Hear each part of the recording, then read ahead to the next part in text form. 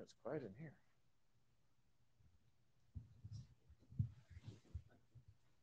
I really wish we had like elevator music before the meeting started, so don't feel like your audio is not working. You have your phone. If you have a microphone, then I did that in one of the web transport remote sessions during the pandemic, and people were very annoyed at me. You gotta choose better songs. I mean, is there a rating system for elevator music?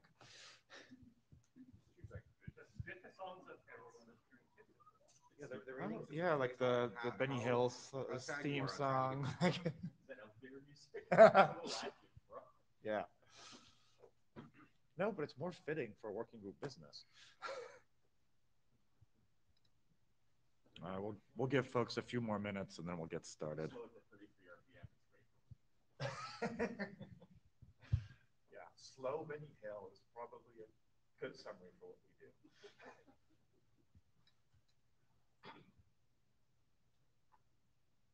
Yakety Sax, I think, is the name of the song. Right.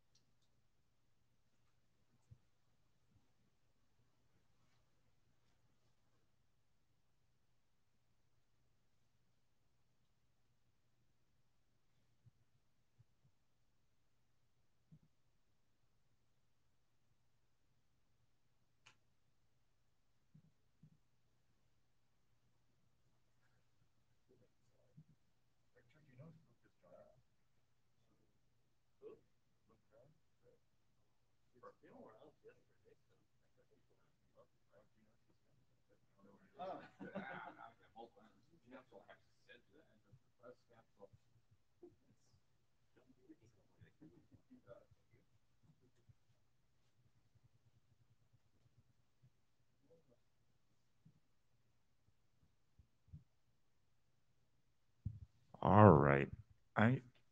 I think we can get started. Welcome to the Web Transport Working Group, IETF114. It's really nice to see so many of you in person, more than the last time and way more than for 2 years when we, had the first session of this working group in the pandemic. Next slide, please, Bernard. So for everyone in person, as a reminder, we've been doing queue management using MeetEcho.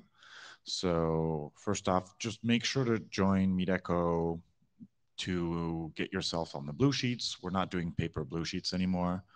There's a QR code to simplify stuff. Otherwise, it's accessible from the IETF agenda page.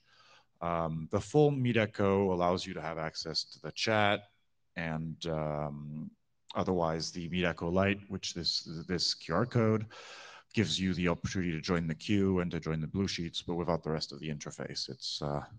It works better than the other one on phones, for example. All right, next slide, please. So here's a reminder on the buttons. Please stay muted unless you want us to hear your keyboard, and there's a hand icon for joining the queue. If you're remote, having the video on when you're speaking is pretty nice, helps us understand you better, but it's not required.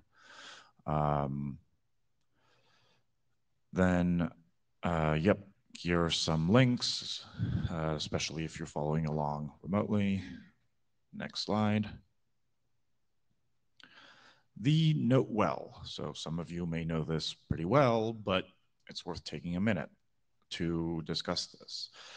What the IETF does is covered by our note well, and if you're here, it means you actually said you read it on the page, but everyone is used to clicking things without actually reading them, so let me take a minute. One of the parts of it is that anything you say at an IETF meeting or on the GitHub issues or on the mailing list is considered an IETF contribution, and that triggers the IETF policy on intellectual property, patents, and all that. So if you don't know what that is, you should take a look, because if you're aware of a patent, it means you have to disclose it. And that could become complicated if your lawyers at your company could be upset at you if you don't do it right. So just make sure you read all this. And next slide, please. The NoteWell also covers the IETF Code of Conduct and anti-harassment policy. I want to take a minute to underscore that. We've never had a problem in this working group. Everyone has always been working nicely. So let's just keep doing that, because everything's more fun when everyone's nice. And if you see anything that you think is not great, we have procedures in place for reporting it. Come talk to me or to the Ombuds team. We'll make sure it gets handled the best way we can. Next slide, please. So as a quick reminder, the IETF has a strict mask policy for all working group sessions. If you're attending in person, you have to wear a mask unless you are presenting or at the chair table, which is far away from everyone and currently speaking. Also note that masks need to be certified with these certifications or something equivalent, which means that most cloth masks and surgical masks actually don't qualify. Those don't really do a good job of preventing transmission of the latest variants. So just FYI, we have free KN95 masks at the front desks if you need one and you forgot yours. They're come in all sorts of cool colors too. And if you're talking at the microphone, you don't need to take your mask off. Just get close to the microphone. It works really well. Next slide, please. All right, here are some more links. We're going to need a Jabberscribe and a note taker. Can we have a volunteer for Jabberscribe? All right, thank you, Jake. Can we have a volunteer for note taker? The fun part. Now I get to awkwardly stare at people in the room and remotely. And we're not going to start the session until we have a volunteer, because notes are very important. It's best if I don't have to pick someone. I see everyone's intently staring at their keyboard.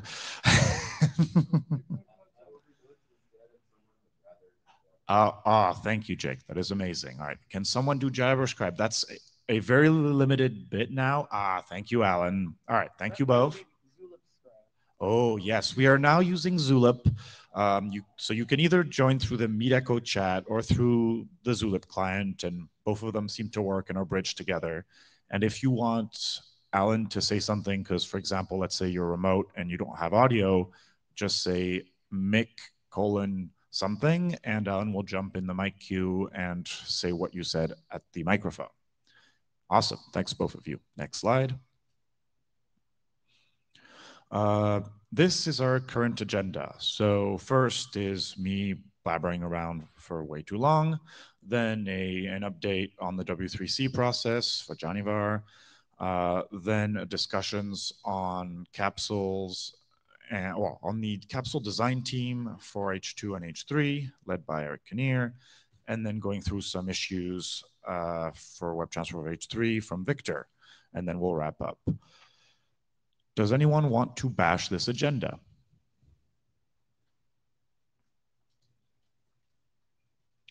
All right.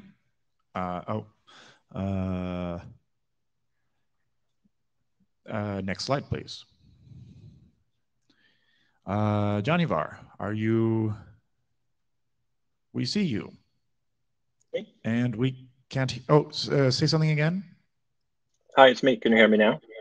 Yes, we can. Go ahead. All right, thank you. So I'm Janivar, co-chair with Will Law for the W3C specification for web transport. So I'm here to give you a progress update on changes since March 24th. So we published another working draft. The latest version is June 23rd of this year. And we have a charter extension underway for an additional year because the current charter expires September 22nd. So if you have input on that, it's still not too late to provide. And then the next bullet has a typo. It should say more realistic timetable for the year because we had an earlier we presented an earlier optimistic timetable that was not anywhere near realistic. So currently we're aiming for, this is what we're aiming for, September, end of September for candidate recommendation, which requires stability in API.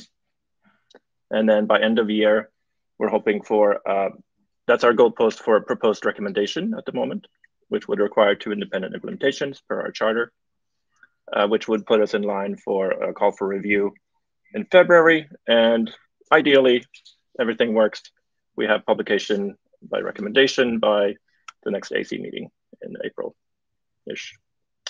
All right, so we've defined some milestones. We have the original milestone for the initial implementation that shipped has 3 remaining issues.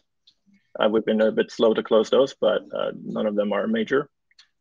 We have a new milestone created, which aligns with the W3C release process of candidate recommendation, where we have 10 open issues, where about 6 are ready for PR. Next slide.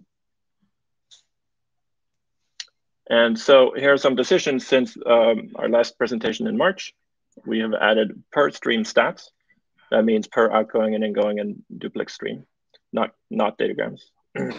And these are bytes written, bytes sent, and bytes acknowledged, which are not total network byte counters. However, they're mostly concerned with the bytes, application bytes that are written to the stream, and how much of that has been sent and how much of that has been acknowledged. So bytes acknowledged will always be less or equal to bytes sent, which will always be less or equal to bytes written.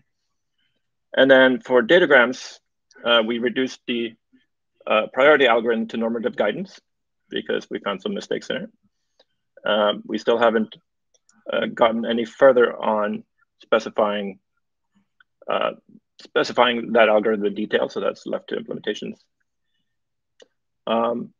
We put some datagram stats in a subdirection of get stats. So we have a couple of additional datagram stats that are dropped too big, dropped incoming, and lost. And for the web transport constructor, we now support a require unreliable true Boolean, which defaults to false. This is so applications can in the future specify whether they want to require UDP, and by default, they will get fallback to HTTP 2. And we added another read-only property for that so that you can tell what you're looking at. Another issue was, is connection pooling off the right default? And yes, so allow pooling still defaults to false. Next slide. All right, so current issues of debate. So we have 3. The remaining issues, we've been circling around the same remaining issues. And this is one of them, which is people want to send media. And that doesn't always work so great with the default congestion control in Quick.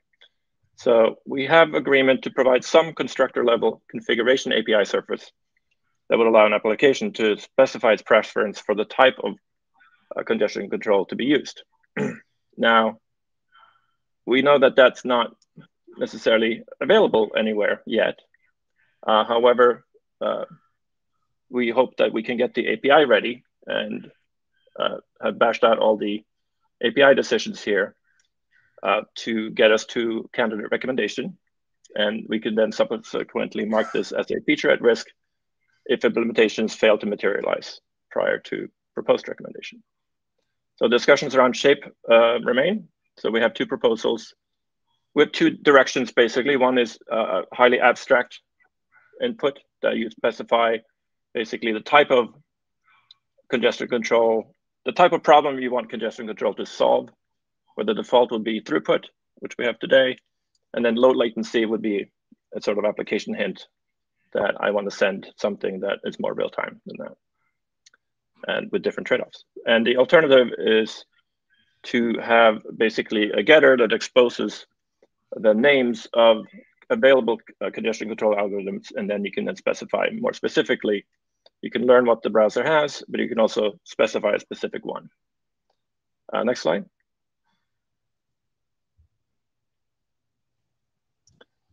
A second issue is datagrams versus streams and relative prioritization, having a prioritization API. Discussion seems to center here on ordering instead of bandwidth allocation. That's an observation from the sharers. Ordering requires strict and not weighted levels. The desire here seems to be to support use cases around one frame of media per stream, as well as a control channel, a high-level control channel that you can't starve, as well as real-time audio video streams and long-term background downloads. So some schemes may need as many levels as we have objects in flight. Current proposals boil down to, again, there's disagreement. So on one end, I think at a minimum, we think we need to expose at least 8 resettable levels to match what browsers are doing in most cases. And this would allow JavaScript to down prioritize ongoing streams by basically saying, on this stream that I've sent before, set its priority now to a lower level, which should give enough granularity to solve most problems with some effort.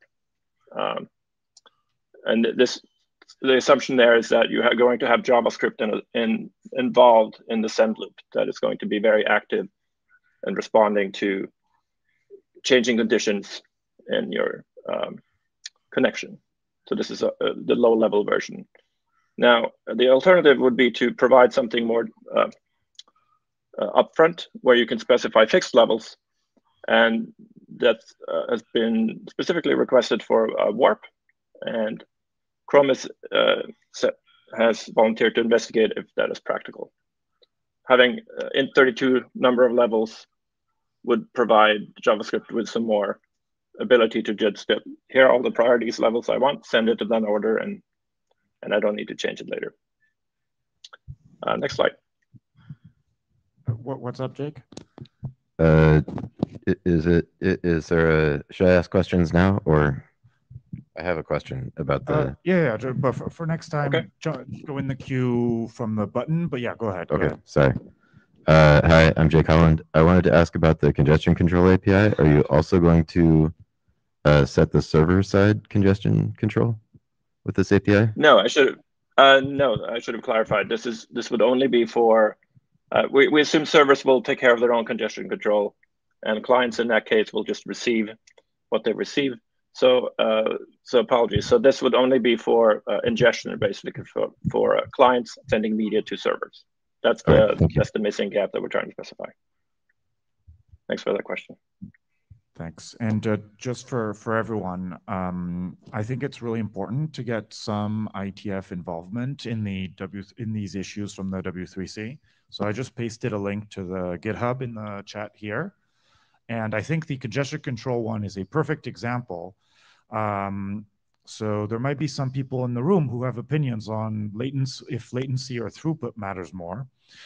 And there might be more in this room than there are at the W3C. So please go and comment on those issues. That's what we're asking for here, because that's the kind of thing where the W3C has to figure out an API for it, but we have the congestion control experience at IETF. So this is the kind of cross-pollination that we love to see. And I see Bernard in the queue. Yeah, I just wanted to mention something, Janavar, which has come up at this meeting, which is the idea, some of the I4S stuff. And in that situation, you can have algorithms that are really about both latency and throughput, like Prague. So anyway, just a weird little factoid. Yes, there was a detail in the API I didn't show, which is that you can still, for the second proposal, where you expose the name, you can also expose other attributes of each congestion controller, such as what the aim of it is, and you can have enums for several of these properties, if you will. So, but thanks, David. That's a good question. It's good to highlight that these aren't set in stone in any way. This is just early discussion, and if they provoke you to participate, that is excellent. So we're definitely maybe a bit. We could definitely use some more input from more people, and that would probably help move this discussion along. And I see Omar in the queue. By the way, if you get in line in the queue, don't hesitate to like walk up to the microphone as well, so you're ready to talk when we call on you. Omer Shapiro, Apple. Can you hear me through the mask? Speak a bit as close to the mic as you can, please.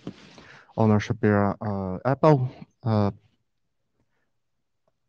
As David hinted, there are many people with opinions about what matters more, throughput or latency. We spent 4 wonderful days discussing this last year.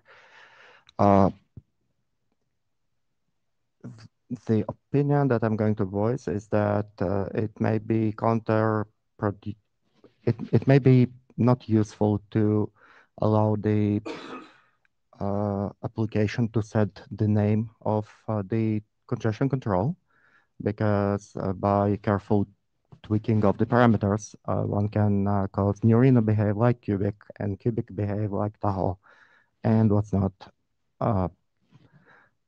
It may be much more productive to have the application express its goal. Do I want to be, do I need real-time-ish latency? How sensitive am I to delays? How sensitive am I to throughput spikes, etc.? That's what I have to say. Thank you, Omer. Can I ask you to like kind of take what you said and put it in that issue? I think that's really good feedback. I'll post a link to that specific issue in the chat. Thank you so much. Stuart? Thank you. Yeah, I think that's good input. Thanks. I saw David was talking about throughput and latency and looking meaningfully in my direction, so I felt compelled to say something. I worry here that there's a tendency to overcomplicate things. As we've seen this week at the hackathon with the enormous work done on L4S and other things that have been going on in the industry this year, it's possible to have low latency and high throughput at the same time. It's not an either-or choice. Priorities become very problematic because somebody's got to decide what the relative priorities are. And if you have enough bandwidth for everything, then it doesn't matter. Every flow gets what it needs.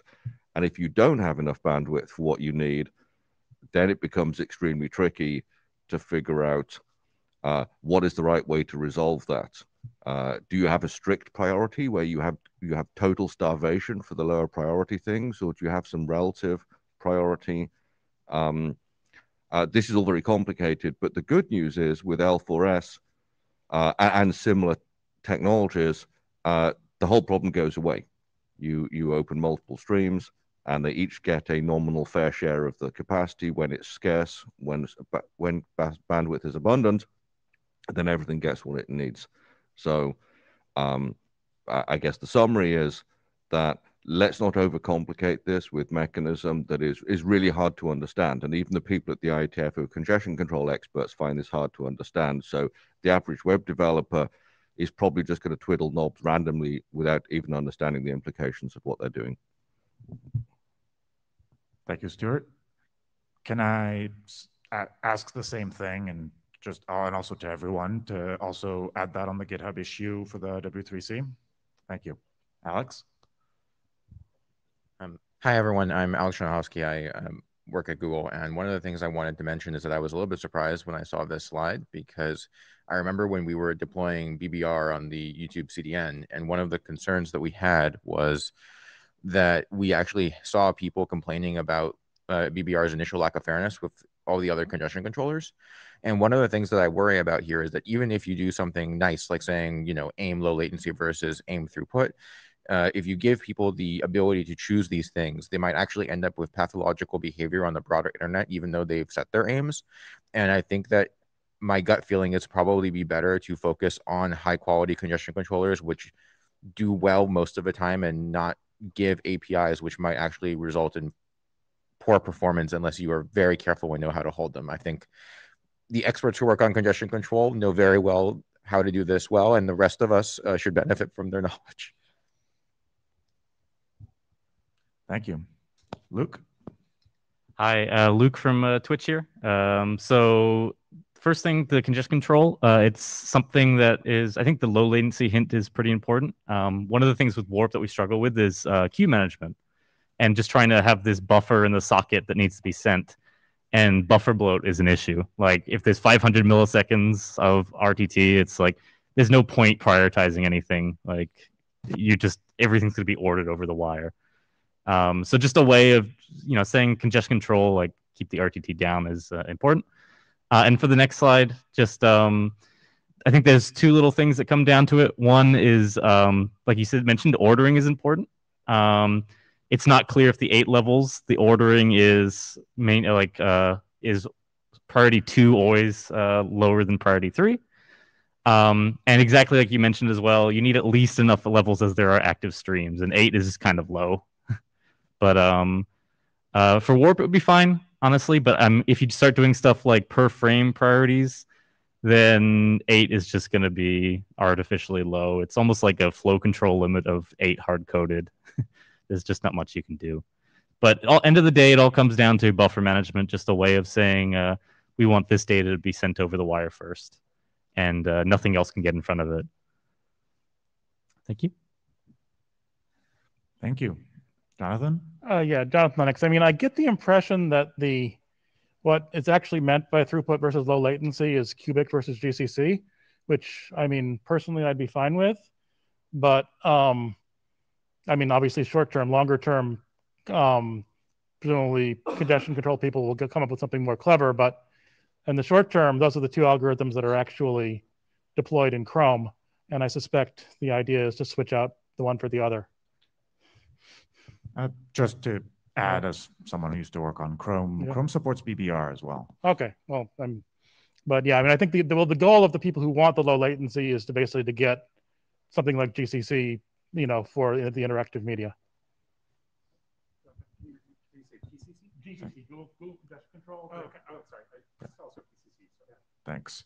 Yeah, no, to relay that conversation that happened away from the mic. You mentioned GCC is Google's congestion control, not everyone's second favorite compiler. Victor, you're next.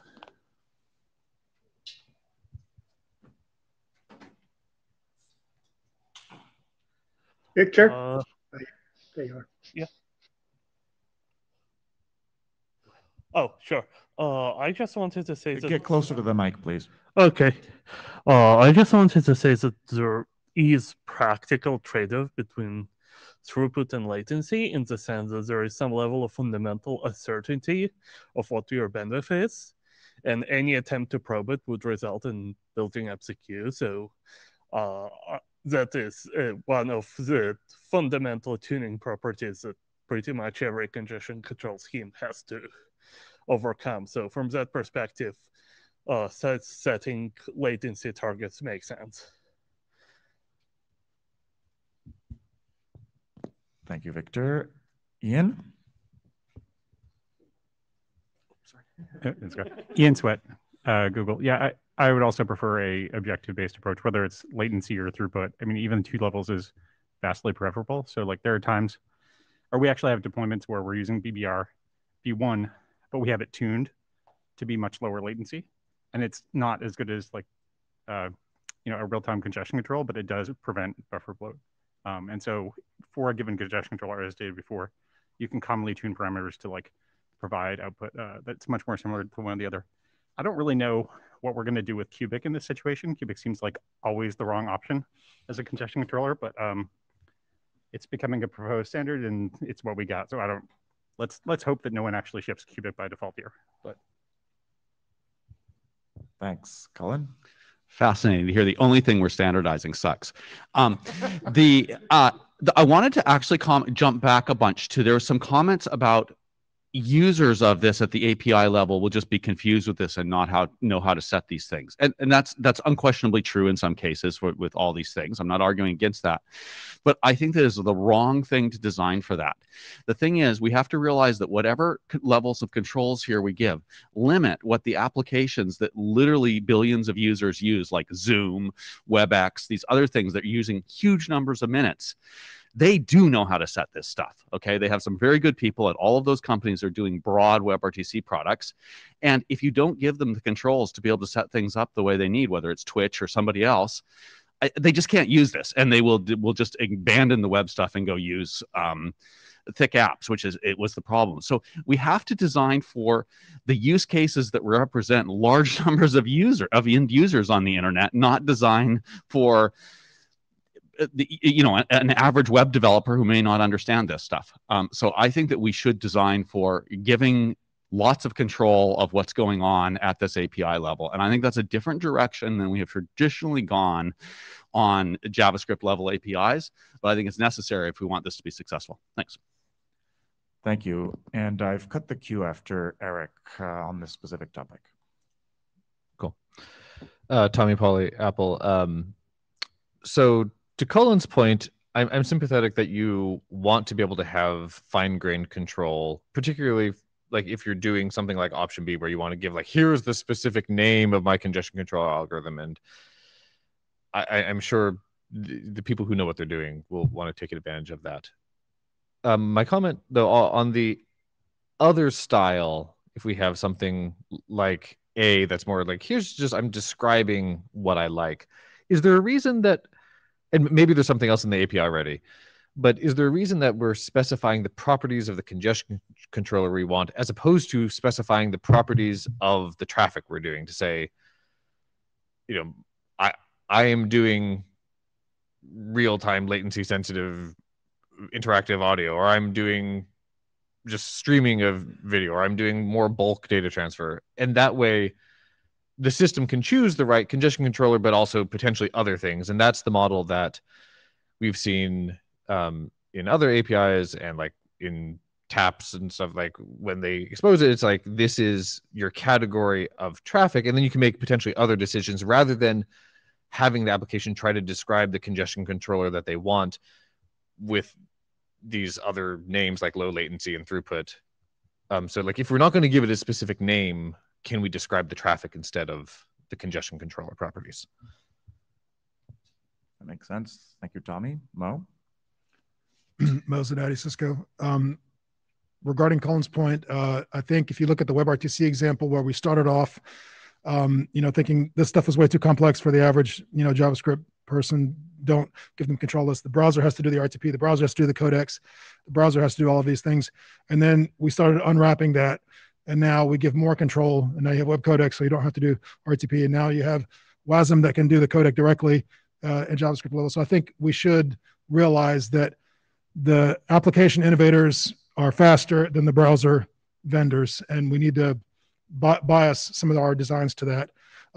One specific thing on the prioritization, though, when you start talking about abstract levels, 1, 2, 3, 4, 5, 6, whatever, like someone said, those numbers don't mean much unless you know what the actual prioritization method is, whether it's, strict priority or what the queuing discipline is and all of that. One of the things people may want to consider is in RMCAT, there was a proposal called NADA.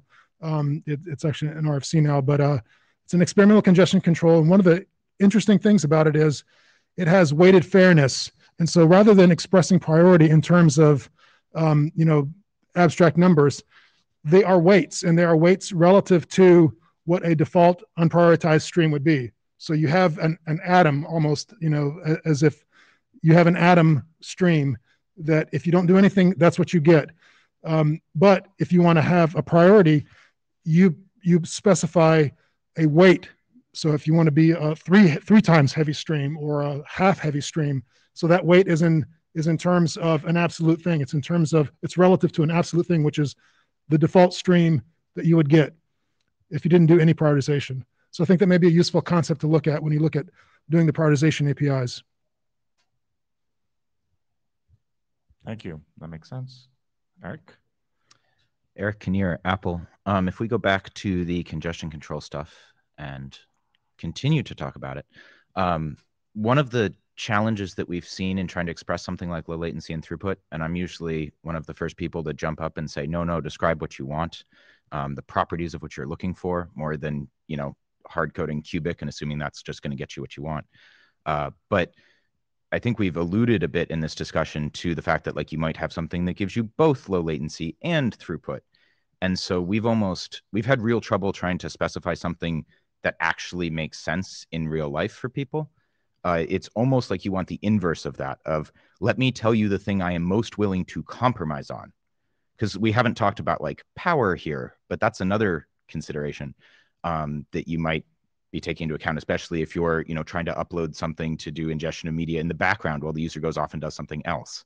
And so once you start saying, oh, well, I'm most willing to compromise on latency because I'm interested in everything else being better, that starts to get really messy and kind of gross. So I would almost support what Tommy was saying of either let's go all the way up to the top and like describe what we're doing rather than some intermediate property that we think will accomplish that goal, or, and maybe both also, give people a direct ability to just say, nope, like I'm advanced, I know what I'm doing, I'm working on developing congestion controls, and like I know I want BBRv2, let's do it. That's going to be exactly what I want. Awesome. Thanks, Eric.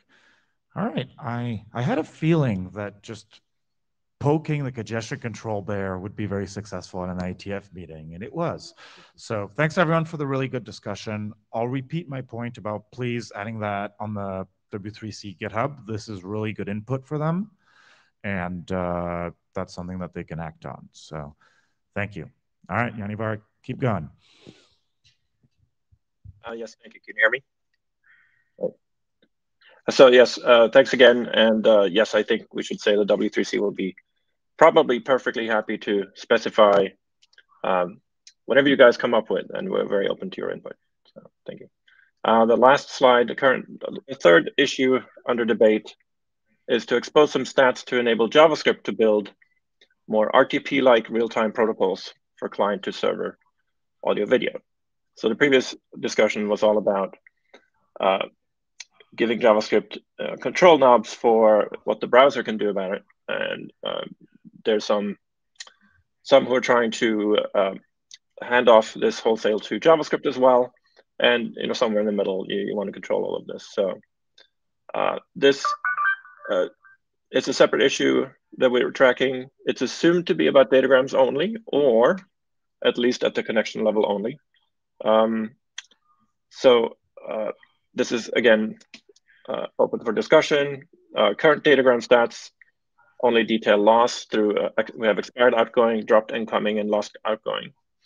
And so we've struggled with what kind of stats.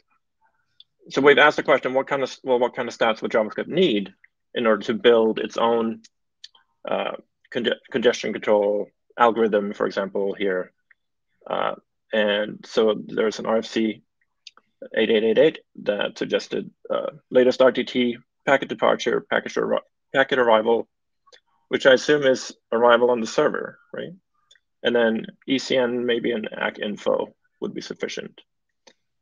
And we've also reached out to David Baldusin, I hope I got your name right, for some experimental data over implementing RTP over web transport with BBR2 or maybe BBR2 plus Scream.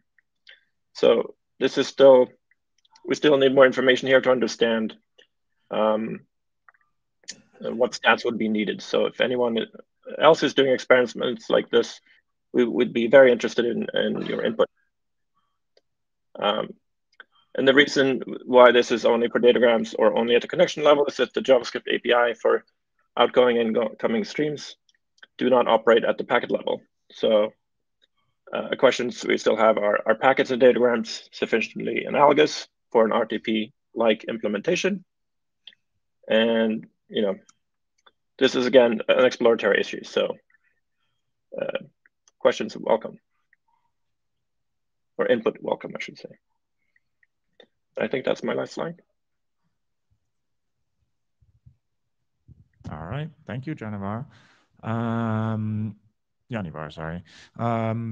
Anyone have any questions on this before we move on to the next topic? All right, well, thank you very much. And now it's Eric's turn. Come on up and Take the mic off the stand, probably. And there's a pink X again. It's almost as good as a box. Yeah.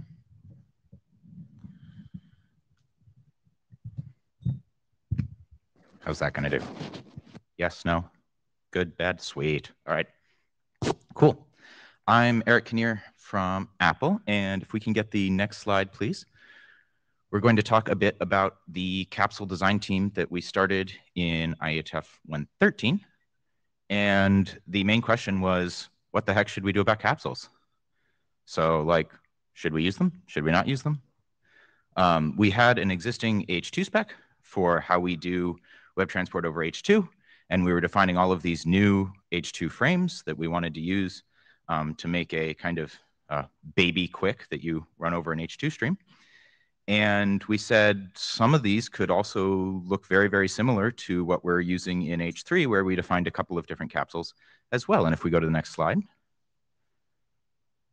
we can see like we had a datagram capsule, which is coming from HTTP datagrams.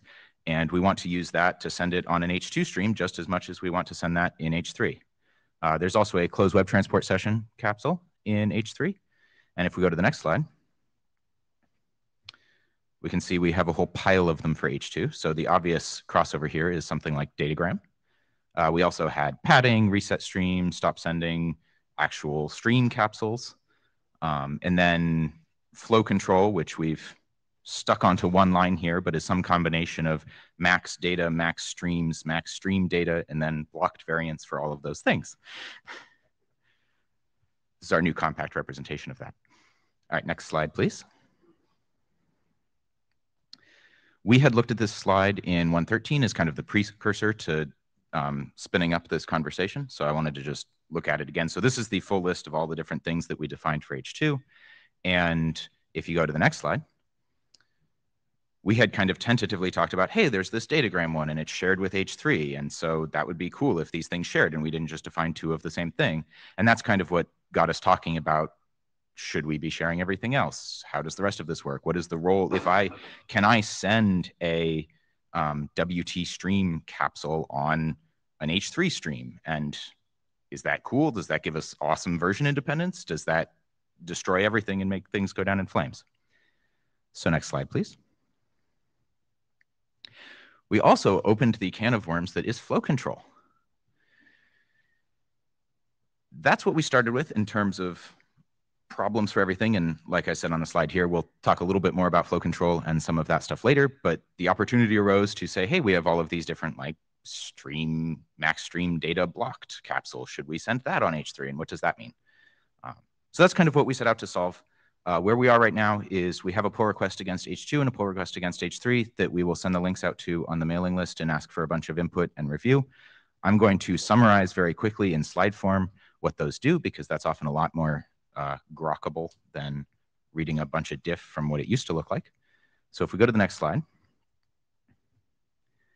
the first thing that we talked about and came to a proposal on was, what do we do with this splitting a datagram out into a native H3 datagram that is actually truly unreliable and quick, whereas obviously when you're sending a datagram over H2, it's going to get retransmitted whether you like it or not.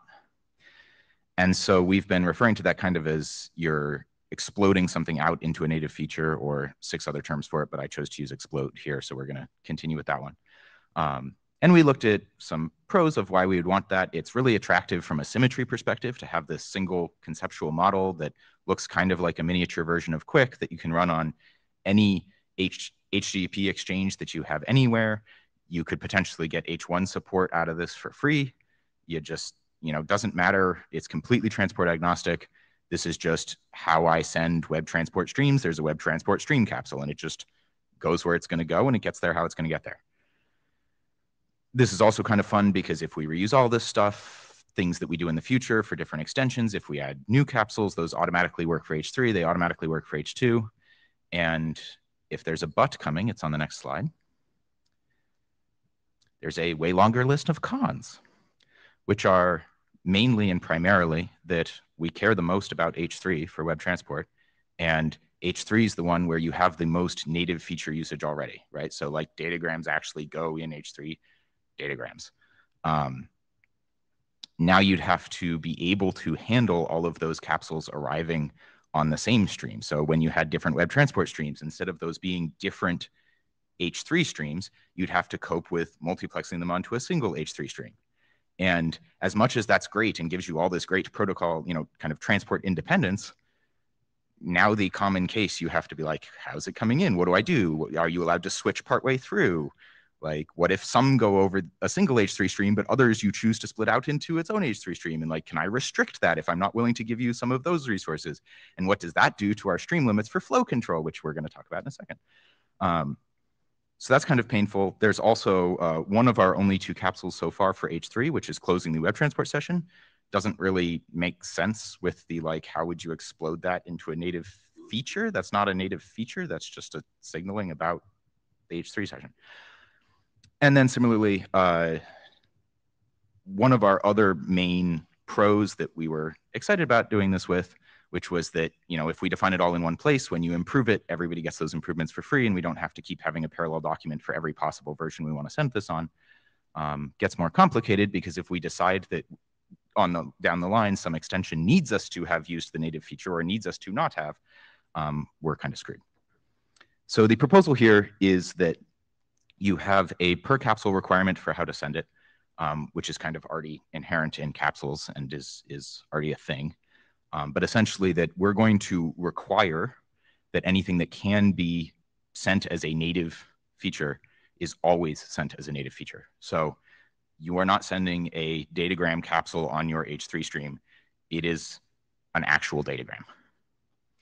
And that persists throughout all of H3. Everything that H3 can split out, which is most everything, looks just like it does today. There's no debate over, oh, but it came in this other way. Am I supposed to handle it some weird different way? And can I signal to the other person about it? So no weirdness there. Just if it can use a native feature, it must use the native feature. If you're in H2 and the native feature isn't available, then it is sent as a capsule on the existing H2 stream. Next slide, please. This is a nice, easy one. Capsule protocol is a header field.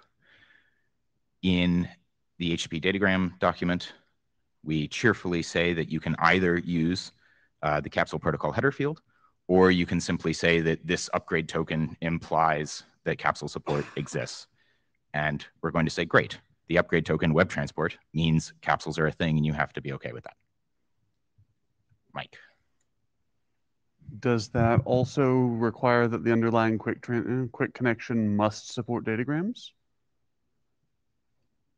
Ooh, that's a good question. Because you've made an assumption there that it must be used, but you can't assume that's true for all H3 unless you're making requirements on the transport stack underneath you. That is a good point. We require capsule support, and we say that if you have, that's an interesting one. If you have datagrams available, you have to use them, but you have a button, push the button. No, join the queue and walk up to the mic, Victor. You know how this works. I was going to ask that question on the previous slide, but it took me that long to find the button again. I'm right there with you.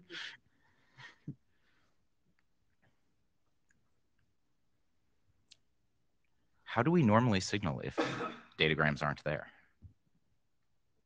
Because we just say, like, I support datagrams, I'm good to go. So I guess if they don't do that, then are you actually doing web transport?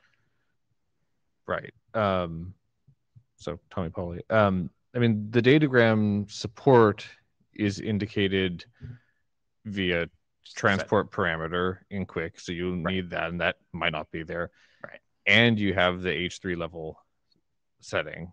So, either you're going to say you don't, like, web transport is just going to break in those cases, or you need to tweak the language where you say that you must use datagram in H3 to say you must use datagram if you have the transport parameter, but if for some reason the other side didn't do the transport parameter, you know already that it can't do it, so then you must use the capsule version of it. But I think saying that you have to support capsules is fine, because you always can do that. Well, we say that if I can jump in, we say that web transport uses the capsule protocol. So therefore, if you support web transport, you support capsules. That's a given. Yeah. That one I think is straightforward. The only question is, if our main goal here was to not force you to write code that could handle them coming in both places, Are we willing to say, if you don't see both quick datagrams and HTTP datagrams present, that you're just going to take your toys and go home and no web transport for you? Yeah, so we've talked about this in the past, and I think the same set of concerns apply here. You can very much on a sort of connection by connection basis have a stack of things that need to be prerequisites for the next one. So you need quick in order to get datagrams, you need datagrams in order to get H3 datagrams, and you need H3 datagrams in order to get web transport to work, is a reasonable thing if we think about it on a per connection basis. And I think that's still okay in this context. It does mean that if someone's going to try to deploy this and they're using intermediaries in their deployment, they're going to need to ensure that when the front end receives one of these things and says, yes, it's okay, the connection onward is dealt with somehow, whether that means translation or whether it means full-on support for the same sort of feature set. I think that's just something we can write down and explain. I know that's going to make some people unhappy, but those people were probably unhappy with the set of design choices we've made here anyway. So I think this is fine. I do kind of want to caution that when you have something like the upgrade token that sits on the top of a stack of prerequisites, I don't think you want to just say, oh, because the upgrade token is there, you can not provide the indicators for all of the prerequisites. I think you want to have all the prerequisites also signaled in that process. And if they don't appear, then something's broken and you fail. So that you can build software that's rational with all of these things. So you don't have to, okay, so I've got a layer that's dealing with capsules. I don't want to have that layer suddenly need to be taught about web transport upgrade tokens just so that it continues to function. So this is fine. I would note that we broke that principle in one place, I think, for Extended Connect. Victor did that. Yes, indeed. It is an encompassing we. Yeah. I understand that to be a problem for some people, but I think this whole idea of implicit signaling that's tied to other things is problematic when it crosses layers. It may be appropriate at the layer in which it was done for that one because it was all tied into the same negotiation. I don't like that, but that's where we ended up, and yeah, I guess I'm in the weeds.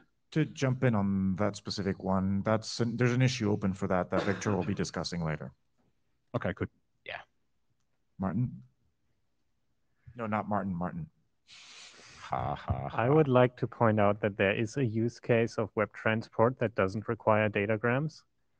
It's a somewhat primitive use case, but you can imagine just doing the stuff you did on WebSocket via web transport now and benefit from streams and never send a single datagram. So I don't see why datagram support needs to be a requirement. That was going to be my next question. Is there anybody who's planning on deploying this that doesn't have datagrams and doesn't want them and would rather have code that handles datagram capsules coming in on an H3 stream? Because that's kind of your alternative, right? So you're still going to have to write code that has the letters data and gram in them. It's just now you have to have an if statement and deal with it in multiple places. Or do I not? Like there's no requirement that I ever send or receive a datagram, right? I could just say like this feature is not available as we have in HTTP. Completely fair. Martin? I noticed the queue's just gotten long. So I think what we're looking for here is interoperability. And if we have people that want to use the protocol with a sort of, I'd like to pick and choose the pieces that I'd like, we end up in a situation where we don't have interoperability in those cases. If you have a deployment that wants to use something that looks a little bit like web transport but doesn't have datagrams in it, that is possible as a proprietary protocol, but building something that doesn't have datagrams in it and specifically designing to allow for that possibility does complicate how we build this thing. And I think it's a complication that we don't necessarily want here. implementing datagrams or implementing the possibility of receiving datagrams from someone is relatively simple to do. And even if you don't plan to use them and all you do is throw them away, then that's probably something that you could possibly do in that context. And then you would get interoperability. However, building something that says, well, datagrams are optional makes it very much more difficult for those of us who are building to this sort of thing and have to talk to arbitrary servers. And then we have to deal with the possibility that maybe datagrams aren't present, and we have to think about how to move things on capsules and all sorts of other things. So I think that's nice, but I don't want to go there. I would tend to argue that, you know, aborting when you see a datagram is about as hard as dropping the datagram and just pretending you never saw it. But yeah. Yeah. David Skenazy, no hats. Well, mask enthusiast hat. So just to add, in the HTTP datagrams document, we say that like you must support receiving datagrams inside capsules. So that's kind of a requirement here. I mean, at the end of the day, if you already have a capsule parser, which you need because of the closed web transport session capsule, like having that call the I received a datagram frame function is pretty trivial. So I wouldn't worry about that too much. I think this boils down to, do we want to say you must send them over datagrams if they're available, or you must support datagrams? Like at the end of the day, I cannot imagine anyone like deploying web transport like without datagrams. Like all quick stacks that are in the space, like it is the easiest thing to add to a quick stack by far. So I don't think we should like spend too much time on this. And now with my chair hat, I'm gonna lock the queue on this one after Luke. Hi, it's Luke. So I've deployed a quick stack without datagram support. You're right, it's really easy, and it's kind of trivial to just throw them away. I think the only concern is maybe capabilities on the W3C side. I think there was a slide there saying datagrams are reliable or unreliable, and it's kind of hard to tell if a server actually supports these unreliable datagrams if it just lies. It just says, I support them, I need to say this to get web transport, but then you actually try to send them and it doesn't work. So there might still be a use case there to say that the, yeah, I don't know. I can't really think of any reason why you can't just lie about it, but I definitely would like to avoid having to implement anything complicated with datagrams. There's just no reason to use them in most use cases, I think.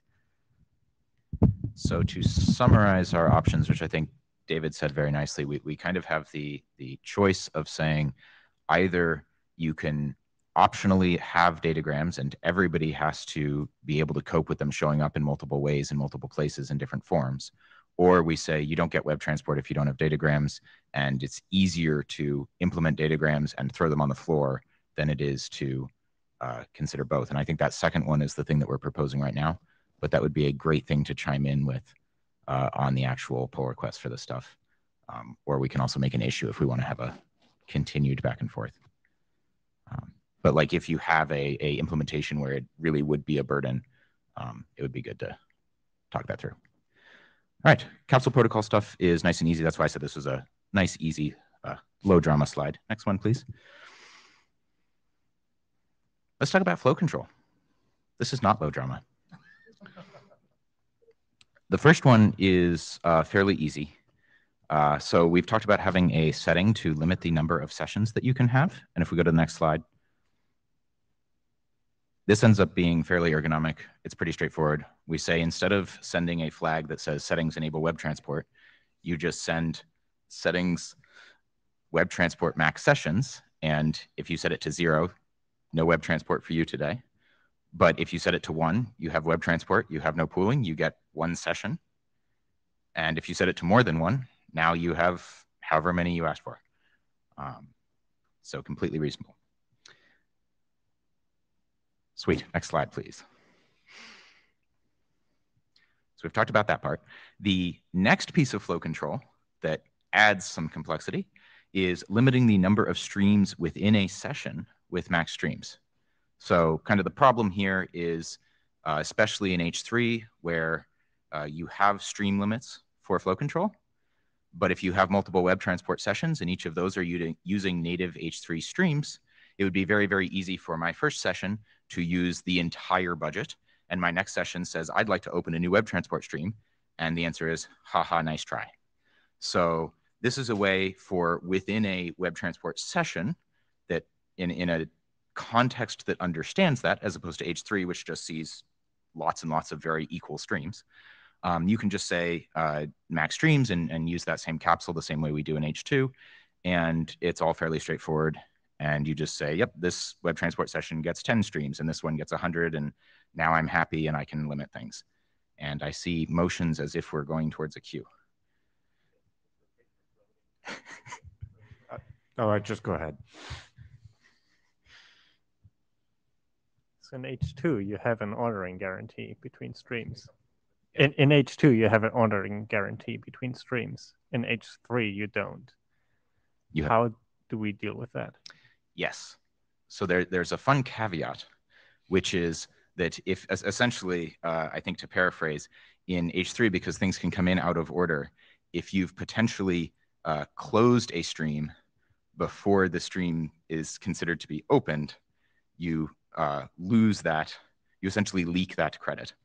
And our answer is essentially, don't do that, and we don't think it actually is going to kill anything. There's more on a slide in that in a second. Can we go to the next slide? Look at that. Oh, we got some formatting fun here. So yes, so streams that are closed before they're opened are an issue. You essentially lose one from that session each time that happens. And the reason for that is because you can't necessarily tell that that was associated with that session because the stream is gone and you're not going to, when the frames arrive, you're having a bad day. And so I think we discussed wordsmithing some text around how the capsule kind of has to be paired to try to make that less possible, but I don't know that we ever got it to a 0% chance possibility. I have a silly question. How does the session level max streams interact with the connection level max streams? Connection on the H3 connection? Yes, because I'm wondering is like, do you have to have a guarantee that like all of the sessions sums max streams must be less than or equal to the connection level one, or is it possible in a valid deployment to have the sum exceed and like have a higher limit? And like, does that mean that a particular session does not have the guarantee that it can get all of its allowable maximum max streams? The latter. So it's very similar to what happens for connection level data limit versus stream level data limit. Is if you wanted to say, hey, I'm willing to give anybody 10 streams, I could say, I'm only allowing the whole connection to have 10 more streams, but any of you could take those 10. Or I could say, no, the first some of you only get 5. Yep. Fine. Two things. So I don't understand the streams that are closed before being opened, because the stream internally has ordering has byte ordering. So if the fin bit arrives before the actual stream data, the quick stack will deal with that. The problem I see is that there's a race condition here. Like, let's say you give me 10 streams. I have the 10 streams open. I close 5 of them and open 5 new streams. And now the fin bits for the closed streams get reordered. Then you will think that I opened 15 streams and you will give me a protocol violation, I would assume. Got it. The closing before being opened is essentially like, so if a stream gets reset before you knew it existed. So if I say, hey, I'm resetting the stream and you go, excuse me, what stream? Very often, in at least several implementations, you basically say, okay, cool, this stream is dead. And when things then show up for it later, you basically just completely discard everything to do with it, which without careful wording, it means that you're also discarding the information that told you which web transport session you should have billed for that stream.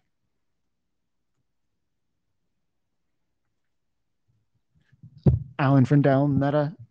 So yeah, I think what Martin said about the streams that are closed gracefully with a fin bit don't have this problem, but the ones that reset could. And I think there may be a separate issue that we'll talk about in the H3 section, but I think the leaking it is bad, and that we probably need a reset capsule, which would be reliable to make sure that that doesn't happen. So you would, in H3, you would reset the stream and also send the application level message, which is sort of like the way things work in QPAC. And that would go on the control stream. That would go on, that would go on the H3 stream. So you'd basically say, hey, you needed to bill me for this, is essentially what you'd be saying. Speak in the mic, please. So I'm not even sure that we need this capability, honestly. There is always the possibility that you can have the bad session completely overwhelm the capacity of the connection. For instance, if I, as a bad website, or just one that didn't know what they were doing, were to create multiple web transport sessions and use lots and lots of streams on them, it's possible that you could exceed the available streams that are there for that connection. Maybe you forgot to close them, right? And it could be very simple like that. But that's the sort of thing that we'll have to deal with anyway, because the number of streams within a session times the number of sessions could well exceed the number of streams the entire connection could have anyway, at which point you have a connection that is entirely consumed by all of the web transport stuff, and you have no means of doing other things on that connection, like making a simple HTTP request, for instance, or making a new session or what have you. So I think that possibility exists anyway, and maybe just throwing this in the, well, we can do this later bucket is entirely plausible here. I'm not sure. Well, and there is a line to be drawn there. So sneak peek, the next slide is going to be taking all of the data limits and throwing them in the, we'll deal with this later if we decide we actually need it and it's a real problem bucket. So we could choose to do that for this. The thing you say about, hey, I want to send non-web transport requests on this H3 connection. If you don't have some way to limit this here, you essentially cannot guarantee that that will ever be possible, right? Because the web transport session can just, whether you have one session or 10, can walk right up to the limit of how many streams you can have on your H3 connection and you're done. So it's always going to be the case that you can exceed it unless you have reserved a few streams for the purposes of making other requests, which a browser is quite capable of doing if that's what we want to do. But a lot of that's going to depend on what the server is willing to allow for. So if the server only gives us a budget of 3 streams, then we don't have a lot of options available to us. So some of this is going to come down to just having sensible practices on servers. And conveniently, the people who are writing the code to consume the streams also have some degree of control over how the server is going to be operating here. So I don't think this is going to be as much of a problem as we're making out. We're not in so much of an adversarial situation as much as we are in a situation of what do we do on the browser side to manage the resources so that it is easier for those people writing the server applications to avoid harming themselves, essentially. So it may just be that doing nothing and is still a viable option here. Victor, and then let's go on to our next slide where we propose doing exactly that. Yeah, one observation I wanted to make is partially that because some of this is limiting, so the situation is like when the client opens too many streams, so the browser can send a HTTP request. Well, browser can control the number of open streams on top of what's imposed by HTTP connections. That is to say, the browser might decide that you only get 32 streams on this connection, and there is no need to support this in protocol because it's all local to the browser. The reason you would need to support that in the protocol is if you needed to have them explicitly communicate about it, and especially if you wanted to let the application have input into that, whether or not that's happening.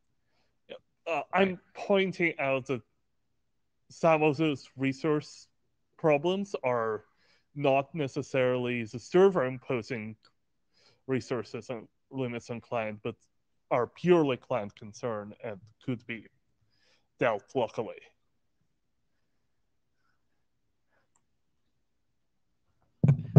Alan Frindell, I think the concern that I have with letting the browsers just decide, like, we're going to reserve some streams and it doesn't need to be communicated, is that then servers have to deal with browsers that have different limits, or maybe you decide that you're not going to have the limits, or some browsers do or don't. So that it's sort of inconvenient. It's better to be able to like have some guarantees. But I think also, to Victor's point, I seem to remember maybe something like this along with WebSockets, where Chrome has some limit for like how many WebSocket streams you can have in an H2 session, which is kind of similar.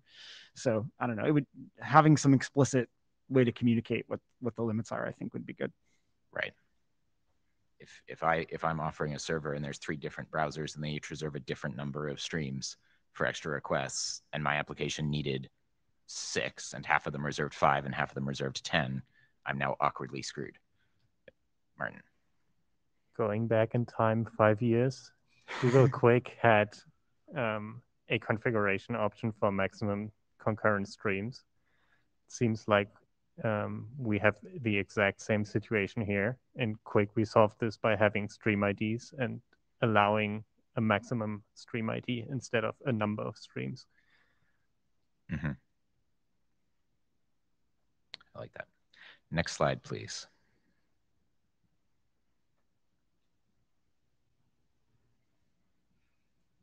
All right, this is the part where we declare bankruptcy for bytes.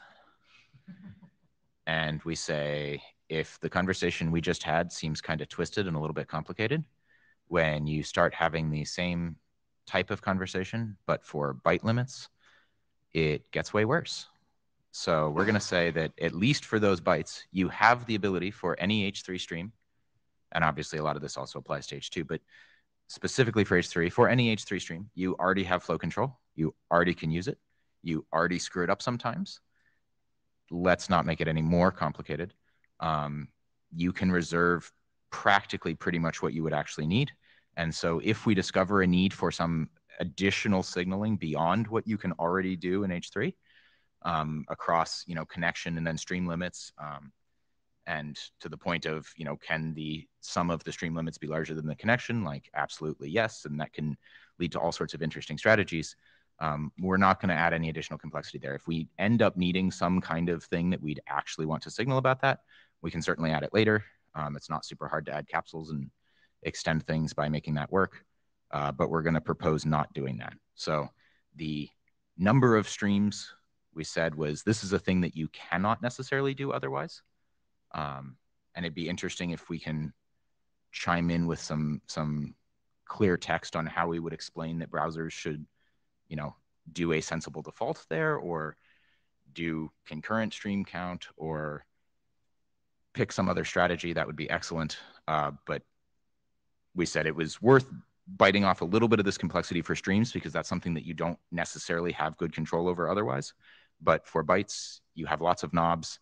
We have yet to prove that we can use those knobs successfully in every case. So let's do that first, and then we'll add more knobs later. Excellent. Next slide, please. Intermediaries make the entire conversation we just had a lot more complicated. That is also potentially a reason to have a little bit more explicit signaling if we needed to traverse some of that. So this is a place where we have a split between a way to conceptualize what's going on and the thing you actually need to do when you write your code. So conceptually, the proposal here is that, and it's less of a proposal and more of a reality, flow control is terminated at an intermediary. So when I have my H3 connection that is terminated by somebody who's then going to talk upstream of that via H3 or H2, a lot of those flow control limits are actually terminated, especially if they're translating between H3 and H2. But even if they're just sending H3 to H3 or H2 to H2, that intermediary could choose to allow someone to send it more than it's allowed to send upstream, and vice versa. So if it's willing to pay the cost to put the memory into buffering a bunch of that stuff and potentially having a sad day, you're perfectly allowed to have a sad day. But in practice, you can usually just forward the limits onward. So if we go to our butchered next diagram.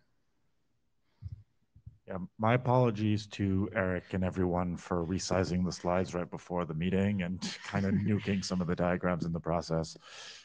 So these lovely fast forward symbols that you see are actually double-ended arrows between these different boxes.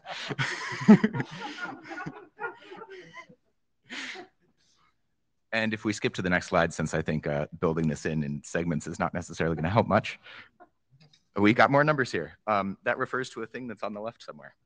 Conceptually, what this is saying is that if you're an intermediary and somebody's saying, hey, you can send me 100 bytes, you probably want to be very careful before you tell the person sending you stuff that they can send you more than that 100 bytes, which should be pretty straightforward. So you just join the queue. Yeah, let's do it. How does that work? Because the client establishes the connection to the intermediary first, and during the quick handshake, you communicate these limits. The initial limits, yes. Yes. Right.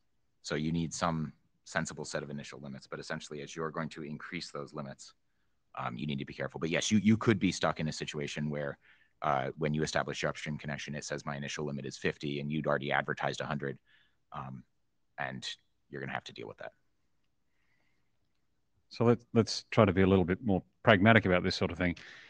This is going to be a gateway sitting in front of a bunch of servers. Yeah. And in a lot of cases, the gateway is going to know something about those servers.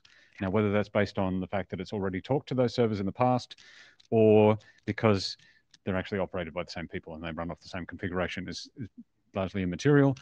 The intermediary can advertise initial flow control windows that match those of the servers behind them. That's, I think, relatively straightforward. If there are multiple servers in the back end, they might do things like take the minimum of the servers if they have different configurations. And then as the backend server provides per stream flow control credits, the intermediary can just forward those credits onwards. And then you have essentially an end-to-end flow control, and the intermediary is in an interesting position there. I was just thinking there's interesting complications here when you talk about having quick on both sides of the intermediary, and when you have quick and TCP on different sides. With quick, if you get an out of order piece of stream information, you can just forward it on and sort of say, oh, this is just stuff that you'll need to deal with in the future. That's easy. With TCP, with header line blocking, you have to wait for everything and you have to buffer things up. So ultimately, the intermediary can't sort of blindly forward those things on in the TCP context, because it does need to have all of the space that it advertises available for buffering. Otherwise, it could end up in a situation where it has data that it said it could take, but it couldn't. Right. So, yeah. And I think that's a really good point and kind of underscores the idea that conceptually you are terminating that flow control. You are responsible for whatever you choose to advertise.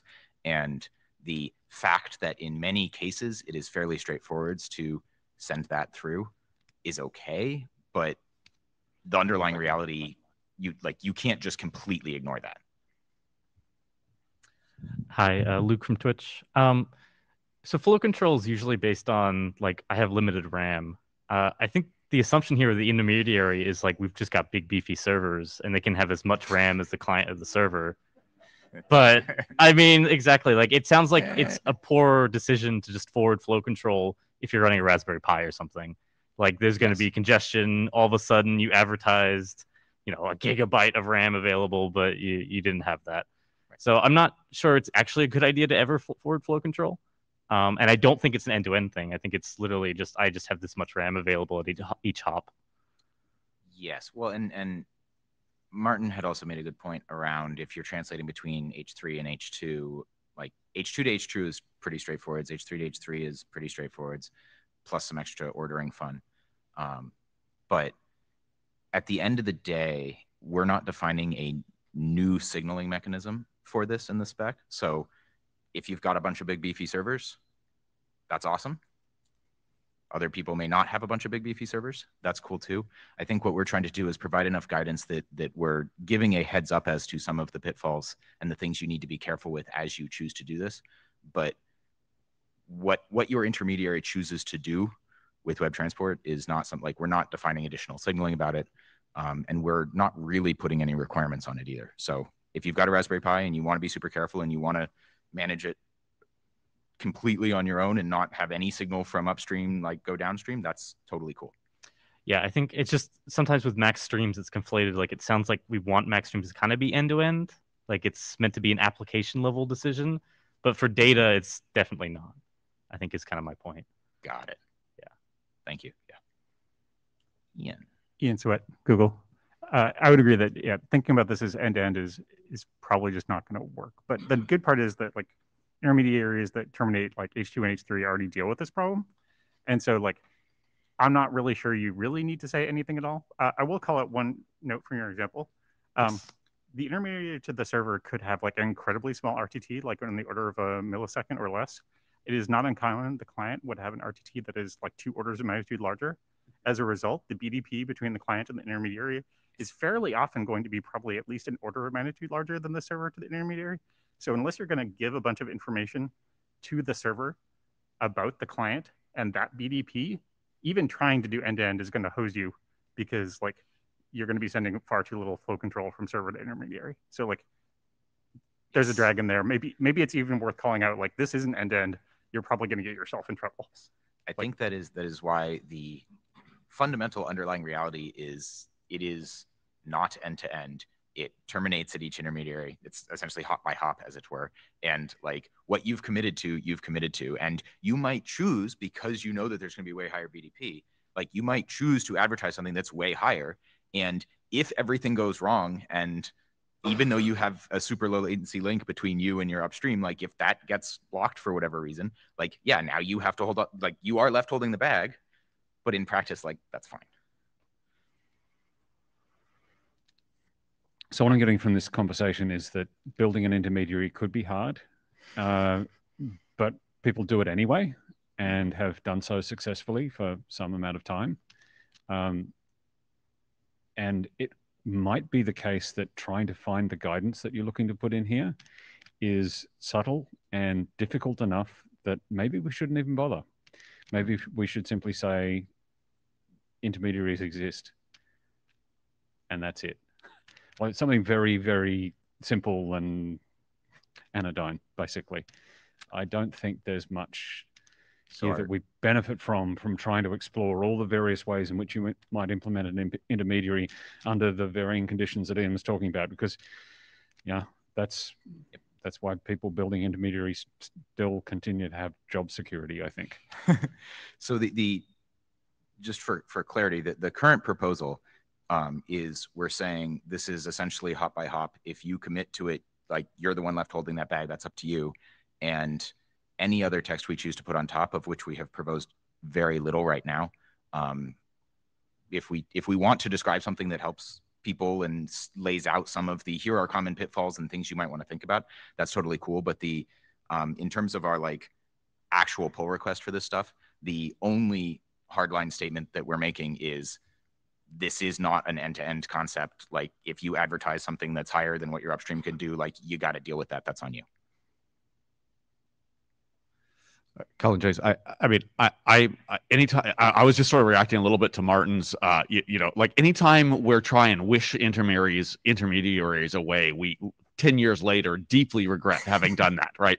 But I think your statement that you have, what I read in the draft of, you're not wishing them away at all. You're saying very hardcore, you have to fully be, whatever you advertise, you have to provide. And that means you're a full SBC in the SIP sense, or a full, I think that's a great way to deal. In fact, I think it's the only practical way to deal with intermediate problems. But I think you should claim you are dealing with intermediaries and this is the answer, not we're sort of, you figure it out yourself, right. Because the figure it out yourself, it leads to bad results later. Thanks. Beautiful. All right, next slide, please.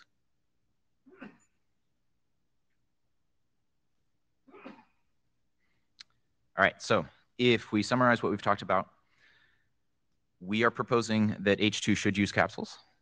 We are saying that H3 should use capsules and share with H2 where appropriate, which is actually a reasonably small list. Our main reason for using capsules is because the frames look exactly the same, but now they're in a shared list and we can reuse them between protocols. We're saying that capsules will always use native features if possible. And I think we may want to split out a specific GitHub issue, even just so we can write down some of our conversation around what happens if datagrams aren't there, and how we are going to maybe have text that takes a strong stance on that, if that's what we want to do. Eric, can you take the action item of filing that issue? Yep. Thank you. H3 and H2 are getting a setting for max sessions, which replaces the enable web transport setting. So instead of it being 0 or 1, you can now have 0, 1, or more than 1. And the last one is we're proposing that H3 gets a stream count limit within a session.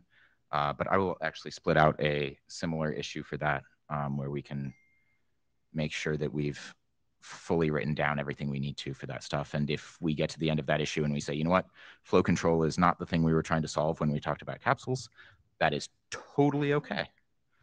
Nobody will be sad with less of that. All right, so just process-wise, we have 2 pull requests for this. They're gonna move around a bit in GitHub and stuff, so I will send them out with links to the list. So keep an eye out for that. And if you can come in and read a lot of that, and especially if your reading of them does not give you the same impression as the words that we all just said, that'd be really cool to call out. But yeah, please give them a look. The diff for H3 is quite small. The diff for H2 is quite large. It's almost all packet formats and fun figures and stuff like that. So it's not super onerous to take a look at. So I will send a link out to that, and thank you. All right, thank you very much, Eric. Any last questions for Eric before we move on? Okay, so process-wise, Eric will send out this email, and then the chairs will turn that into a formal consensus call on those PRs, since this is a non-trivial change to how H2 works. And then we'll, assuming that goes through, we'll have a set design going forward. All right, Victor.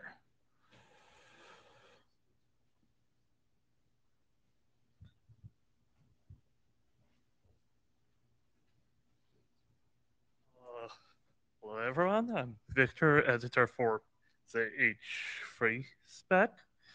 H3 spec is hopefully approaching the state where it's almost done. So today we're going to go over some of the remaining issues. Next slide.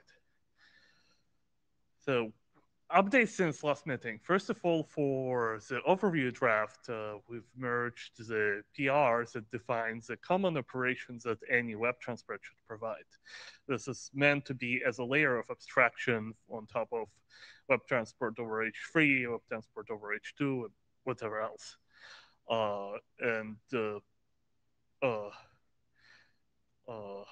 This is mostly useful for people who edit W3C spec, but everyone is encouraged to read the updated version.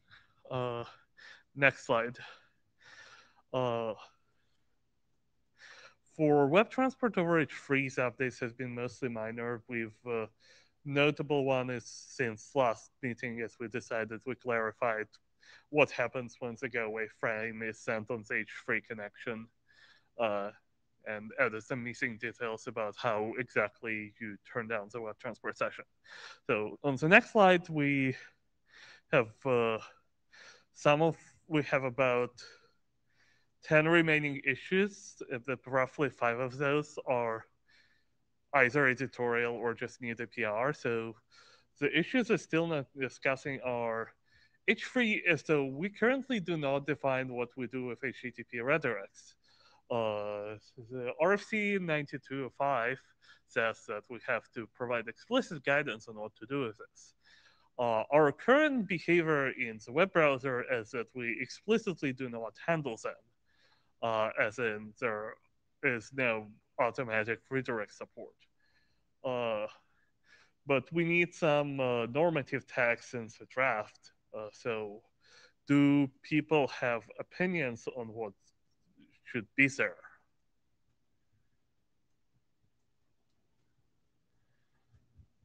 David. So, speaking as an individual contributor, I would say just must follow redirects. It's not a hard thing to implement for browsers, and some folks could find this useful. As an individual, an implementer, I err on should not. We've definitely, from what I understand, have ran in a bunch of implementation issues when with redirects in WebSockets, and there are some rough edges around the fact that those aren't really HTTP requests. And what does it mean? What is the difference between a redirect and I would moderately prefer should not, as in you could follow, but we will not normally follow. And So, question for the room as chair here. Like, either do browser implementers have thought on how hard this or annoying or risky this is to implement, or do users of web transport have thoughts on whether they would want this feature or they don't care?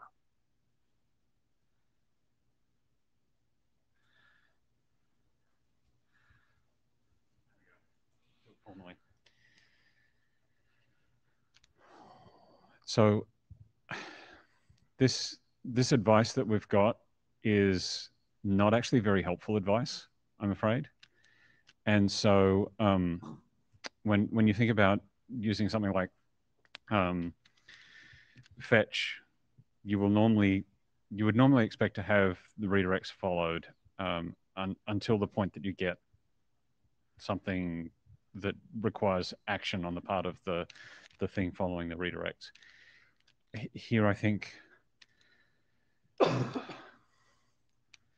because browsers work following redirects generally, I would hope that we can follow redirects here as well, mainly because that's just how everything else works, but also because there is value in having redirects in terms of being able to put resources on different servers for deployment reasons, or being able to move things around when people are given a URL for something and they find that needs to move somewhere else. So I would be on the must end. Anything in the should may space here is awful because it means that you have no determinism. You don't know who's following and who's not.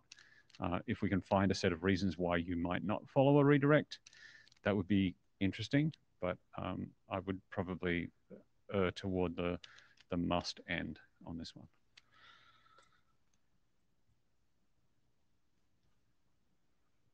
Mike Bishop, speaking from an HTTP perspective, I'm not entirely clear what it means to follow a redirect on a connect request to begin with. Well, if you get a 3xx response code. Yeah, I mean, I know how mechanically you would do it. You get the 3xx response, you go to a different URL, you reissue your connect request, I guess. But like it makes more sense if I'm trying to fetch a resource, if I'm asking you to perform an action, if I'm trying to talk to you, connect and getting a redirect back seems a little weird semantically. Yeah, there is a similar question, like, do you cache connect redirects? How does that work? Hi, Luke here. So just like Martin said, it should be a must or must not. As a user, if I'm going to use a redirect feature on my server, I need to know if the browser is going to do it. Otherwise, I could just do it through some other mechanism.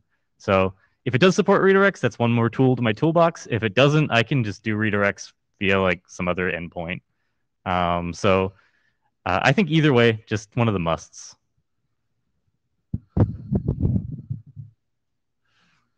I was getting Cullen Jenkins. I was getting up to say what Luke said. It's got to be must or must not. Absolutely mandatory. Has to be one of those two. But I totally assumed it was a must. It never occurred to me in any way whatsoever that it wouldn't be. And I think that that's probably what most implementers using this are going to assume.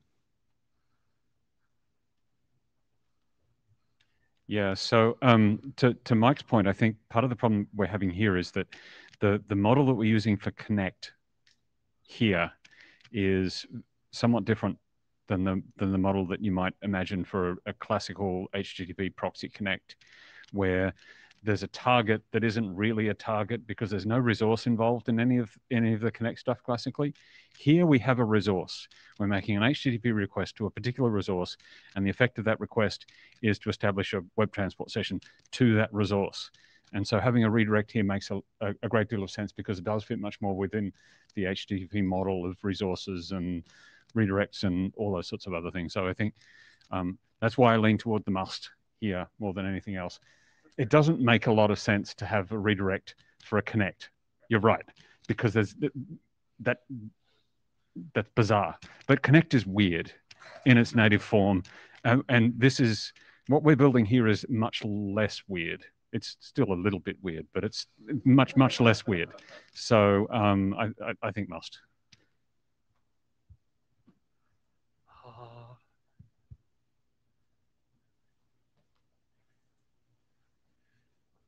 Jonathan Lennox, I agree, must or must not. And I also wanted to ask, you said there was weirdness that happened with WebSockets and redirects, and I'm curious if you could expand on that. So I cannot. I would have to talk to people at W3C who. Yeah.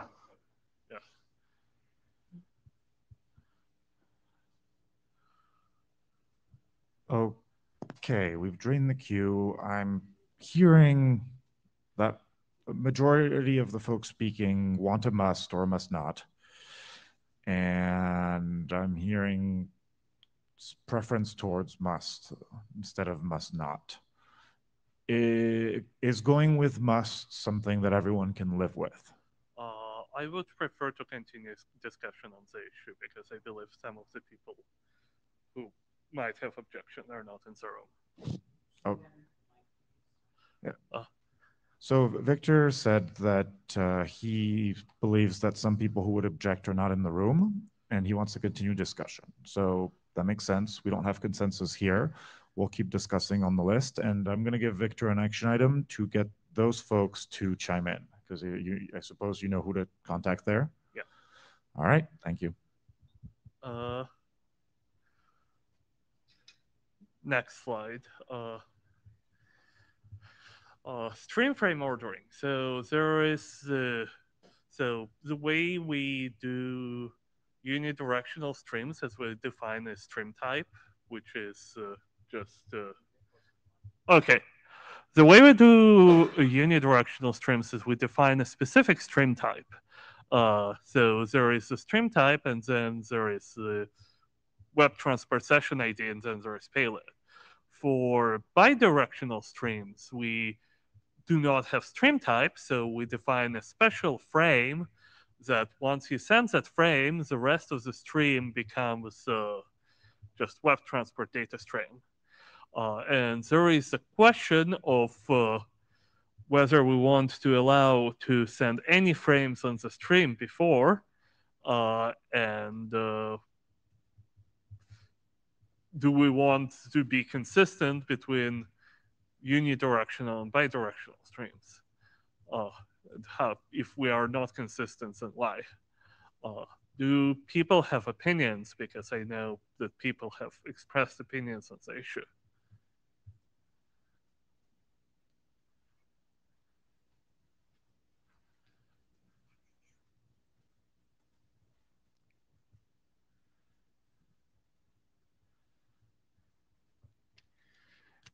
So if you allow other stuff on one of these streams before you mark it as being part of a web transport session, someone's going to get confused.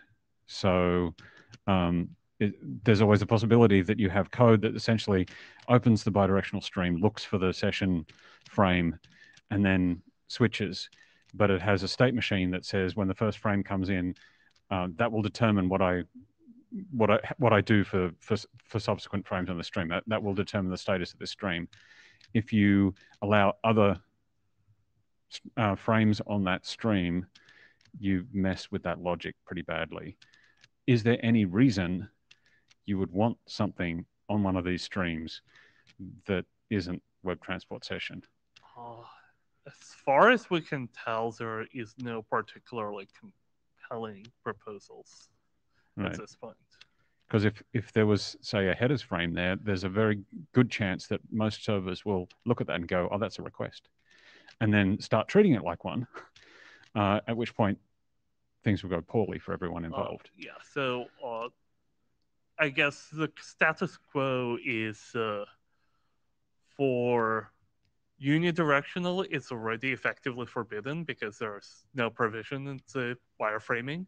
And the question is, do we ban it for bidirectional requests? And so far, what I hear is suggestions that we should. Yeah, I think we very much should ban it, unless we've got a very strong reason. Otherwise, it really would complicate the implementation at endpoints if we allowed for other stuff to appear. All right, thank you.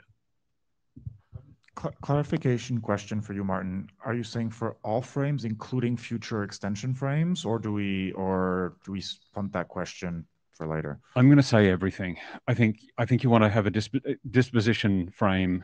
So this basically establishes what the stream is, and will ultimately determine what extensions are available or not. Now, we may regret that, at which point we can revise the specification, but I'm fairly confident that when you have a disposition thing, that's definitive, and you want to have that first. Okay, thanks for clarifying. Yep. Alan Frindell. So my first opinion is they should be the same, like whatever we do for bidirectional, we should do for unidirectional. I think the point that Martin was making about, well, if we did this, then people might assume that it's different or have buggy logic. I'm not sure I totally buy that. Like if the specification says that web transport is a series of frames followed by a frame which begins the unframed part, then people will write parsers that handle that. And if they don't, they're not following specifications. And I don't know, we can't make people follow specifications, I guess. But in terms of, I don't have a super compelling use case either, so I'm not going to lie down in the road here. But that I think just the issue mentions either grease or potentially priority. I think the ability to have extensions in the future is easier if we say there's a series of frames followed by the beginning of unframed data. Otherwise, you would have to have a different way of, and you'd have a different kind of web transport session frame in the future to support that. So anyway, but I'm not super passionate. Luke here, quick question. Do we have similar wording for the header frame? Because I think Martin brought up a point there that if a client assumes the header frame is first, but is that prohibited already, or is that just left up? Right, because we should probably just follow what HTTP3 does, and if it leaves it open, then we can leave it open. Yeah, I see Mike coming to answer the question. Yeah, so it's a little more complicated than that. Because H3 does allow for the possibility of other frames to be introduced in the future. So what H3 does is when the spec says that a certain frame must be first, which, for example, the settings frame on the control stream, then that exact frame must be first with nothing else before it. But when we're talking about the ordering of headers and data on the request stream, it's all about sequence. The headers must come before you see any data. If you see data before headers, that's an error. But if you see something else before headers, that's potentially okay. And if you don't know what it is, toss it. So I think the challenge that we're facing here is that HTTP3 assumes very strongly that the streams that it has, the bidirectional streams that are established, are for the purposes of requests. It doesn't really contemplate the possibility that they could be a different type of thing. And so when it doesn't say anything about the ordering, it does that under the assumption that it's already been determined that it's a request stream, and that's okay.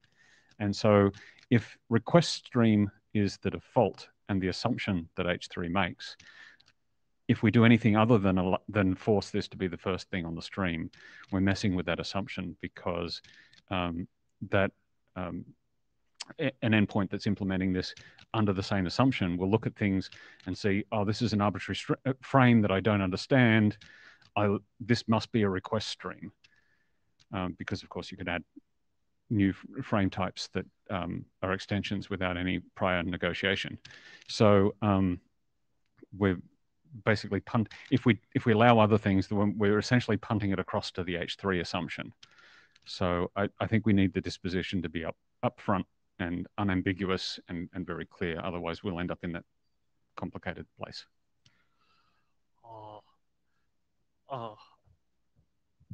Did you want to say something? I just want to say that, I mean, there's a way to have what Martin is suggesting, and which is you have a frame up front, the first thing that says this is a web transport session, but it's a frame which does not start unframedness, and then you have potentially more frames, and then you have another frame which says, okay, but now we're starting the unframed part of the stream. So you could do it that way, but I think you could also, that was what it would look like if we punted this to some later version when we have a compelling use case. So I think that's probably what we should do. Yeah, I think we don't. Yeah, I think the key point is we don't actually have a compelling use case for frames of web transport data streams. So, and I believe that if we require web transport session to be in front, that actually would simplify implementations, including the one in our code. So there are some practical advantages to that. Do you want me to jump in, Victor? So I'm hearing from the room that folks want to do the same thing for unidirectional and bidirectional for consistency. And I'm hearing that folks are now leaning towards disallowing any frames but this one to start. Does anyone object to that resolution?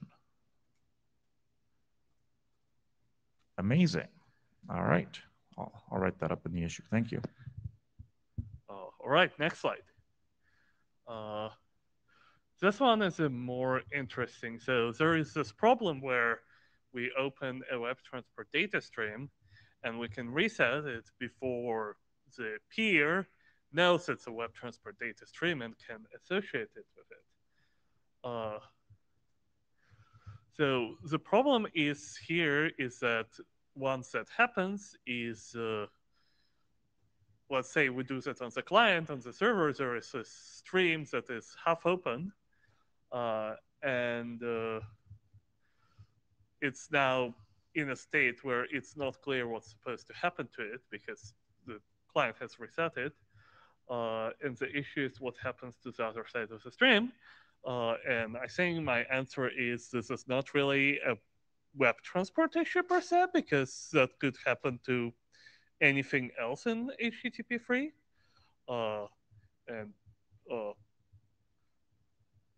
So the question, I don't feel like we need to specify anything. I feel like implementations of HTTP3 already have a way of dealing with that. I'm not sure if they're explicitly specified. Mike Bishop. So H3 has an error that basically boils down to, I didn't see enough of your request to act on it. Go away. So, I mean, in this case, it's very similar. If HTTP has provision for that, I feel like we don't even need to spell it out Yeah. because that's just The stream terminated before a complete request was read, I believe is the way it's phrased.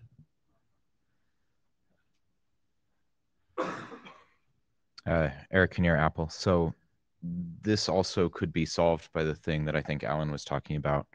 If we wanted to have an explicit message that goes on the control stream that says like, hey, you need to bill me for this one. This is essentially the same problem, right? You're saying, hey, I've got this stream, it's hanging out, and I don't even know if it was web transport. If it is, I don't know which web transport session it was. What the heck? Right. So that there is an opportunity to have a way to kind of catch up with that, to kind of have it resolve those lingering inconsistencies and leaks of things. It's not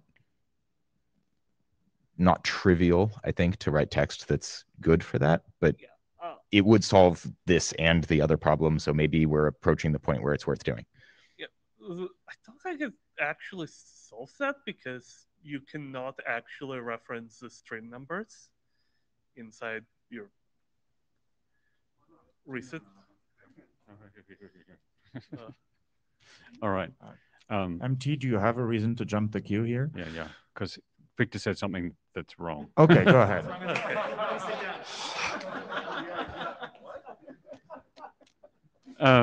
So once you create the stream, you'll know what the stream identifier is, and so you can use it. It's true, but remember, if you're translating H3 to H2, those are not consistent. We're talking about H3 though. H3 has this problem. H2 doesn't. Okay.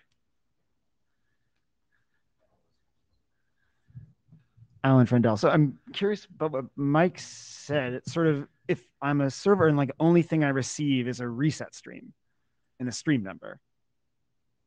First of all, I'm not sure everybody's quick API would even notify the application that that happened. I don't know. Maybe they would.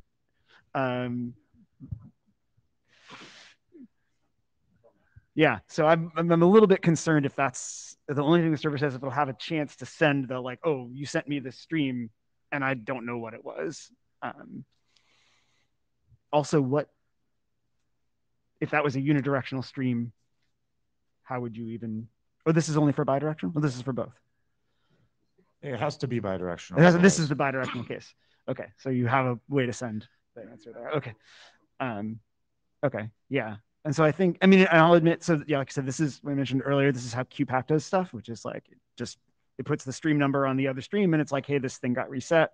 So the accounting can be taken care of. It's a little bit not wonderful that it's an actual quick stream ID floating around in QPAC space, but that is, you know, we did it that way. So and correct me if I'm wrong, Martin Seaman, since you filed the issue. Like, this doesn't sound specific to web transport for me. It's a bidirectional stream, so in H3 already, if the client opens a bidirectional stream and resets it, the server could, in theory, keep it open forever, but that would be silly. I'm pretty sure, I mean, I should check what our implementation does, but the correct thing to do is go, oh, whatever, kill this thing. Otherwise, that sounds like a resource exhaustion attack. And therefore, if this isn't specific to web transport, I don't think anything needs to be done in the web transport spec, and this can just be handled by H3.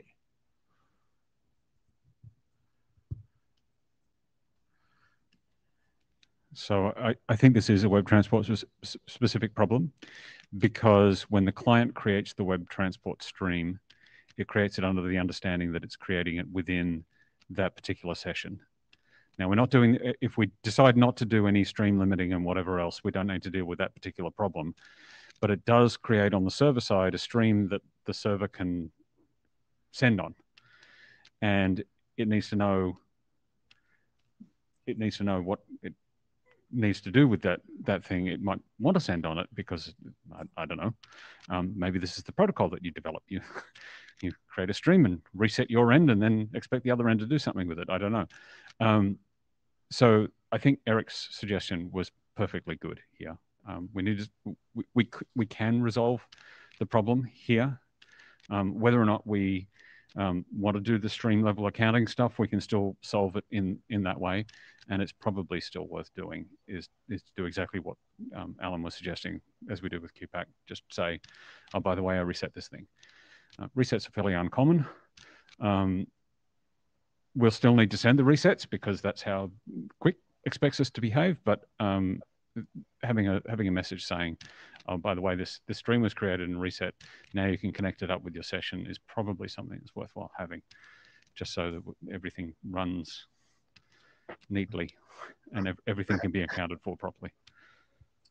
Yeah, we have about 6 more minutes and 5 slides, so we might want to limit the queue from here on out, I think. I agree. Thanks for putting that up, Bernard. All right, Alan, if you can make it quick. Yeah, I'll be quick. I think what Martin said or someone just said reminded me that, like, what would happen if all we received is a reset and then the server was like sent you an HTTP error page, for example, onto a web transport stream on the other side. That might be very unexpected or do very weird things. So that's probably not what we want. Okay, so I'm hearing a proposal of biting that bullet and having that capsule that makes the web transport session attached to a reset reliable. Does anyone object to that resolution? Sweet. Awesome.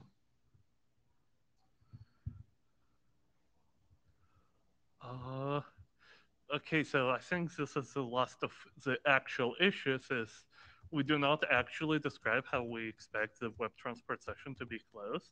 There have been a couple of proposals floating around. One of them is you send the closed capsule, you send the fin, and then at some point the peer responds with a fin.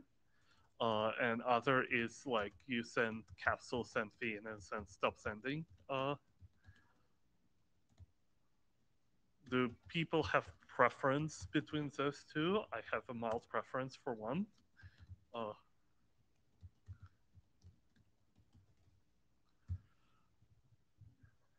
Which one do you prefer, Victor? Prefer one. I think you mean stop sending, by the way. Oh, which one? There's no stop waiting. Oh, that's a typo. Yes.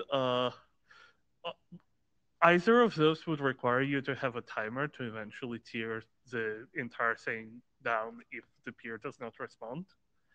So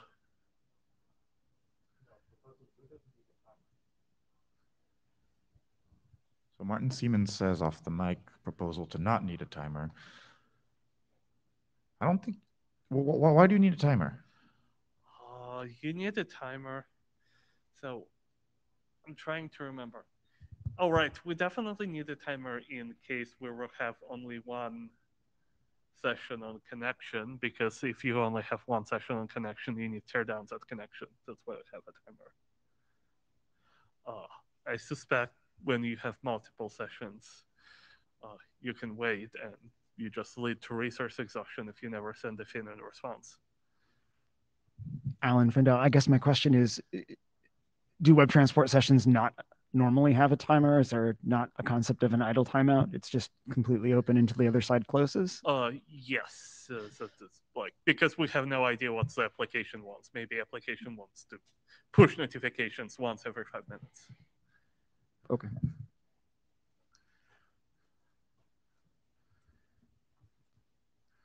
Okay, so do you have a resolution you prefer that you want to propose to the working group, Victor? I would just write in proposal 1 explicitly.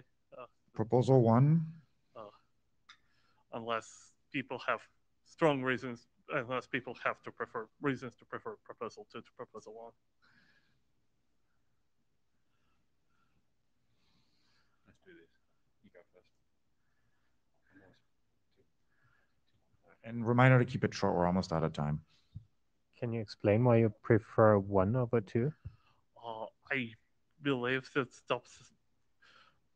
there is a value in waiting for the server to acknowledge on the application level that it has received the capsule, and that is how it acknowledges, is by sending the fin in response. What does the client do with that information, that acknowledgement? If it's only saying it can immediately close the connection. That sounds like an implementation issue on the client. Or Is that? It's detail, right? That's not really. Yep. So I would like to point out that proposal 2 is closer to what we do in Quick. You send the connection close and you walk away.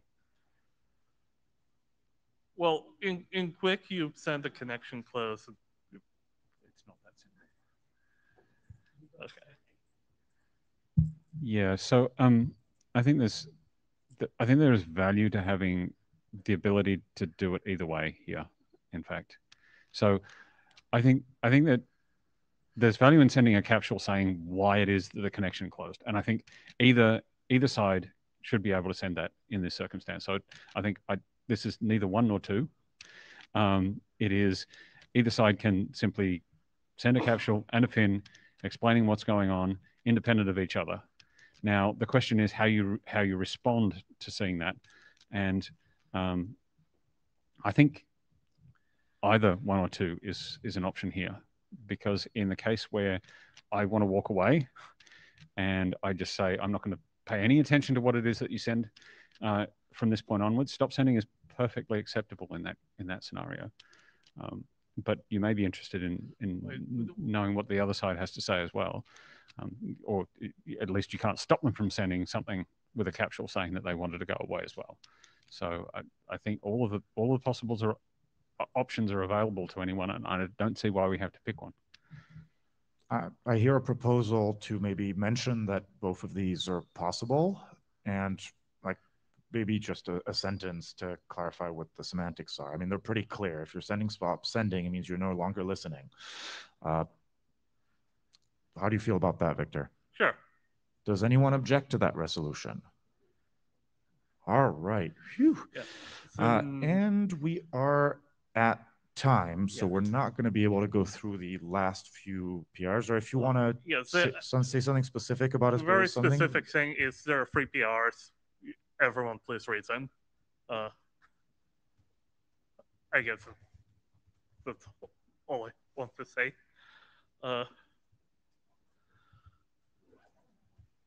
All right, so let's wrap up. Thanks, everyone. We got a lot of stuff done. Just to verify, I didn't hear any actions for me from this, right?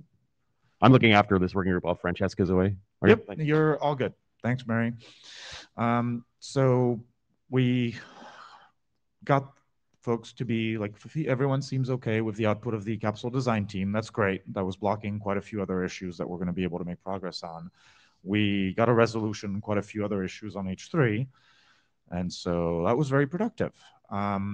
We do have a few other issues that we haven't gone through in PRs that need to be reviewed. So please take some time to do that. The editors will spend some time, like we'll be discussing the capsule design team PRs on the list. Once those are merged, we'll have more discussions on the issues that were blocked on that resolution. And we'll see. Maybe we'll have an interim before London. Go ahead, Bernard. Yeah, that was my question. I guess we'll bring it up on the list, David, right? Yeah, let's. My gut feeling is let's get the output of the design team merged, assuming there's on-list consensus for that, and see if we can progress the other issues on GitHub. And if we feel like a face-to-face, probably virtual conversation would help, we'll organize an interim. So thanks everyone for coming, and see y'all soon on the list. Thank you.